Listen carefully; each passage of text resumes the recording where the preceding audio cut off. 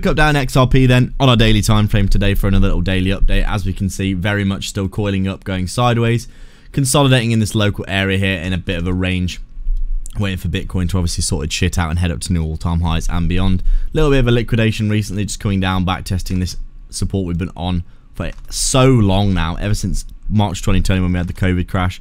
Basically had this level of support, back test constantly. Also our bear market resistances here.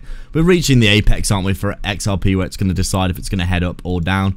I do think with that SEC case being resolved this year, very, very likely to be resolved, we're going to see a really lovely price movement to the upside for XRP, in my opinion. Easily coming up and breaking through these resistances. I think we'll probably see all-time highs for XRP, if not in 2024, definitely in 2025.